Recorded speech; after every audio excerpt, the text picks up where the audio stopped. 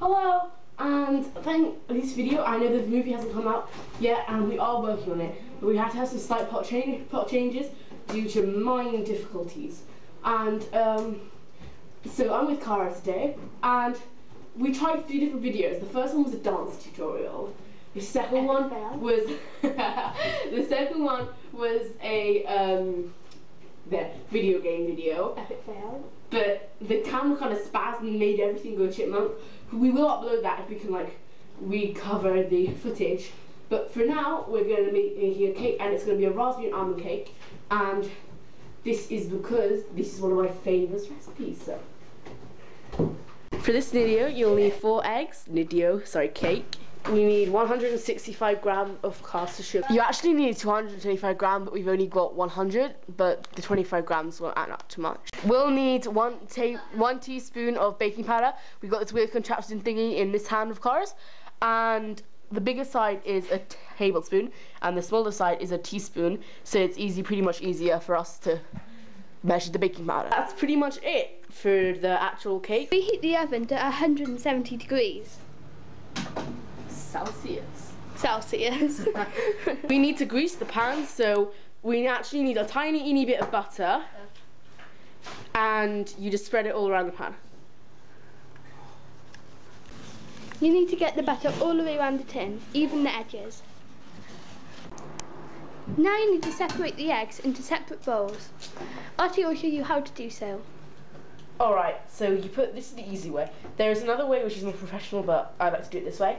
So as you can see, I break the eggs in the bowl, you put the eggshells in the other side of the egg pot. Now you need to get an egg cup. I haven't got an egg cup, so I'm using this kind of measuring thing from Whiskey, but it's completely clean, so I can use it.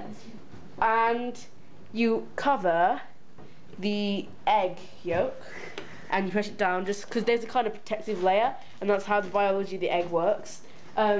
You pour the whites into the other bowl. Make sure you keep the egg in one bowl.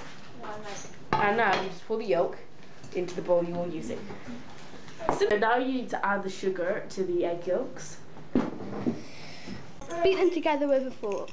If you haven't noticed already, my little sister did the last room, so she's helping us as well. So if you see a slightly small set of hands and you're wondering who's the elf, it's my little sister. And don't be tempted to eat this, even though it looks delicious, because eggs can give you a stomachache. Yeah. Whip the egg whites until they're stiff. This cake's a lot of...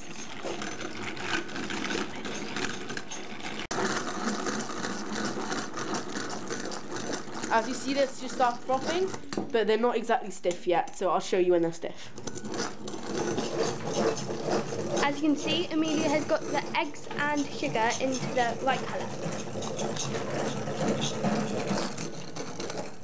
Still working on these egg whites.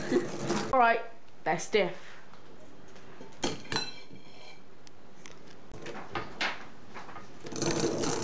You know they're stiff when you take out the whisk? They form kind of peaks. I'm not sure if these are complete yet, so I'm going to carry on a bit longer.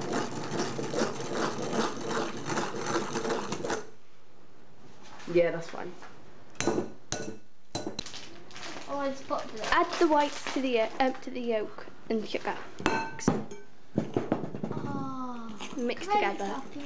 With a spoon, so I'm doing this roll. Yes! Wonders! And you happy? But I'll just use a fork.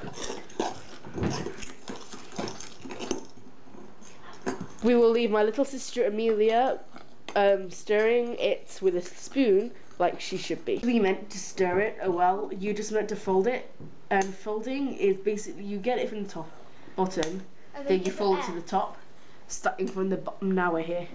I'm gonna get a slightly better spoon because this one's crap. Now this is what I call a spoon. The reason we fold is to trap the air into the cake mixture, and this is another way of making the cake rise, because no one wants a flat cake. Now add the almonds. And the baking powder. Remember what I said earlier? This is a teaspoon. So yeah, that's all. So fold again until you can see everything is done. If you still don't get what folding is, I'll tell you now. So what you want to do is you want to get the spoon, you want to do right underneath, bring it all the way under, don't take it out, just bring it over the top and kind of paste it over, like, you know when you fold paper, you just bring it out from underneath and fold it over the top. It's basically like this, just in cooking. Put the mixture into the tin. This is really hard because the bowl's quite heavy, so you usually need someone else. Amelia, can you have the spoon? Just to scrape out the rest while you hold it. What whiskey? That's yours. If you have one of these at home, well, we call it the last liquor.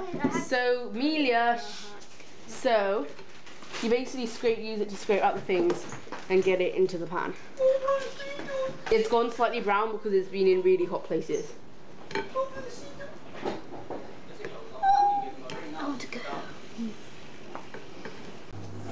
The cats are obviously hungry. We won't feed you yet because you still got to put this cake in the oven. And put it in the oven. I'm not very safe with this, but you should probably use a towel or baking rags.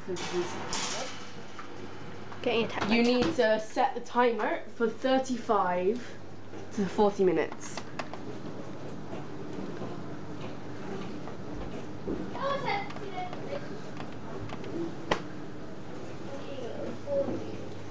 And now you just wait. Playing the waiting game.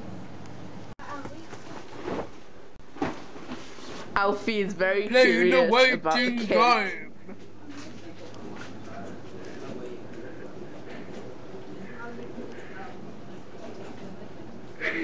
We actually have to play the waiting game again for this to cool down, but me and Cara are in a rush because Cara has to go home.